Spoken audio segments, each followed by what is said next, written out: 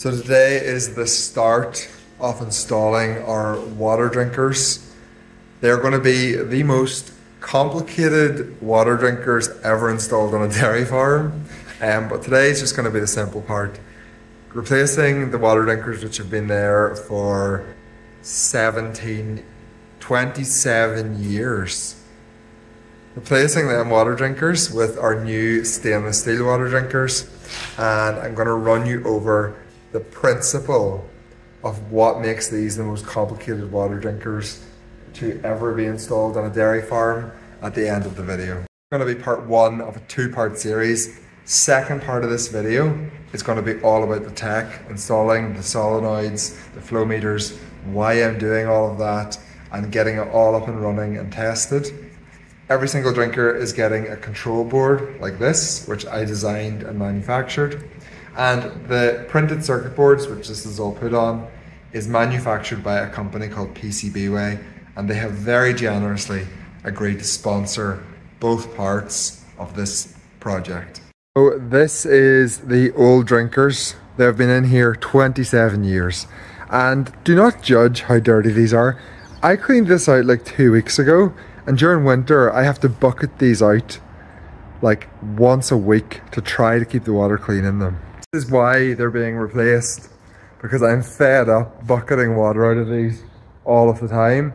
I also have a project I've been involved with for the last 10 months now on a beef farm, and that project is measuring water intake of individual animals on that farm. And what we found was there's a huge variation in water intake per animal. I've done a bit of reading, looked into the research. Water intake is really, really important. So I'm spending the money and I'm changing these to nice stainless steel drinkers. There is one already installed over there. We done that yesterday. It would have made a terrible video. I spent at least an hour of the 2 hours to install it, running around trying to get tools we didn't know we needed. So we're going to video the replacement of this one today. There is also two more to go in at the back of the cow house down there. We'll see how we get on. I might video them as well. For now, first job, drain this drinker, bring in the JCB, and get it shoved out the door somehow. Where's the rope? It's on the other side. Right. Let me move you around. Where's my life? I have to go for another tool. Never find what you want. We're using pipe cutters. Yeah, works perfectly. So we have two options. I can either be careful and pull it out with a belt, or I can just sort of poke it out with the forks. So we're going to go with the poke it out method and not the belts.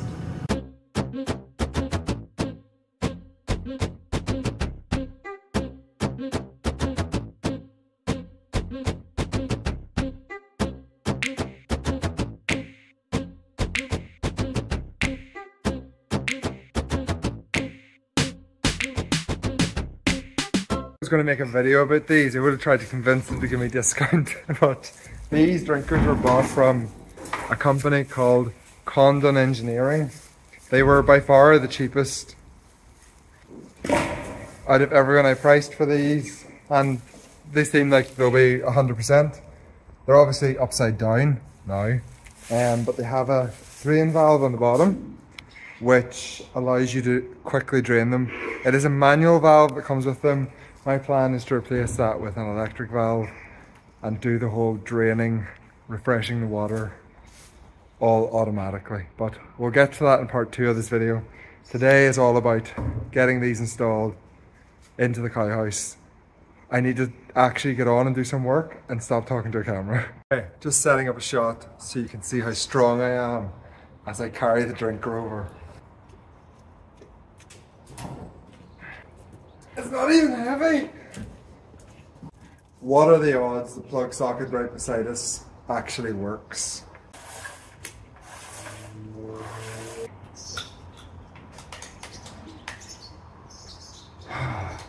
Can you read that? I can't see what that says. Is that the plugs?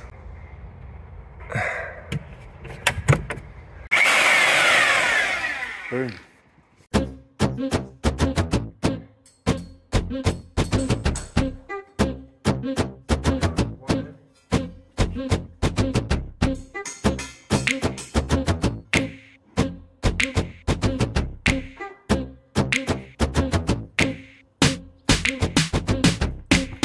just figured out that the microphone I was wearing was not working. It's working now, so I'm obviously not redoing that. Right, we're ready to drill these holes, get this arm mounted. I'm going to go through the wall, stick the big threaded rod through, get this one tightened up in third, set this drinker on, measure the second one, bolt it in, pipe it up, first drinker done. So I need the giant drill bit.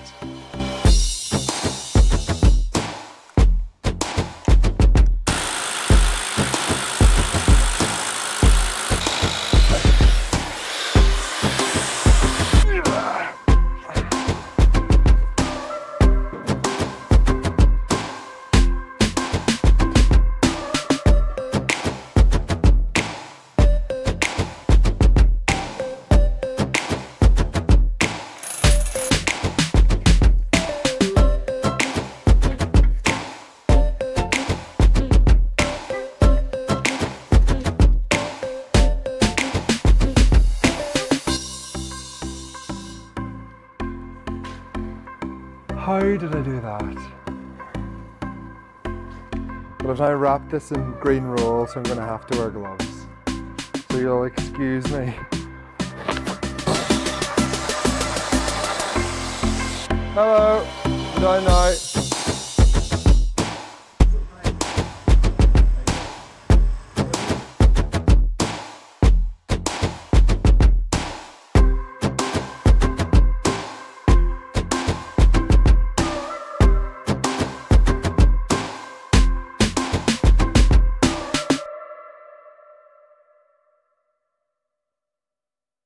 So this is to see how good we are at installing things.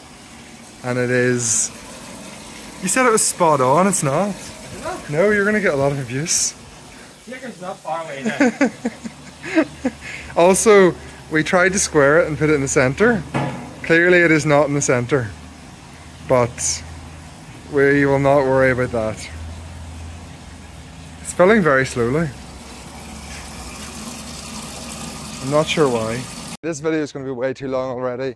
That is the second water drinker installed. I'm going to go and find an extension cable and I will install the two at the back of the cow house.